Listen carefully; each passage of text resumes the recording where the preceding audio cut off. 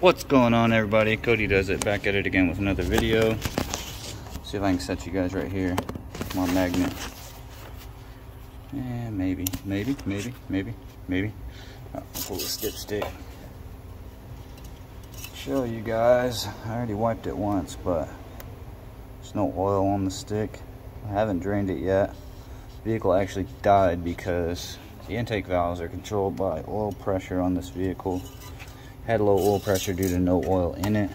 So I'm going to go ahead and change the oil and see how much oil actually comes out of it compared to what's supposed to be in it. And then we will do a brief walk around on said vehicle, see what we got going on this one. What is it?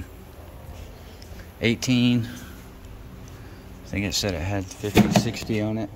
44,787.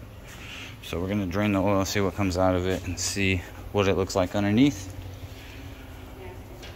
Looks like a piece of junk, to be honest with you, but yeah, we've got a sticky hood latch over here. It's having issues. I don't actually know if this piece of spring-loaded cable is supposed to be right there or not. I know on this side it's tucked underneath, but it is a dual hood latch system, so we'll look at that. Sorry, I'm looking around while I'm talking, so check all that out and see what's going on with it, see if there's any other major issues. We'll scan it with the Mopar diagnostics, and we'll go from there.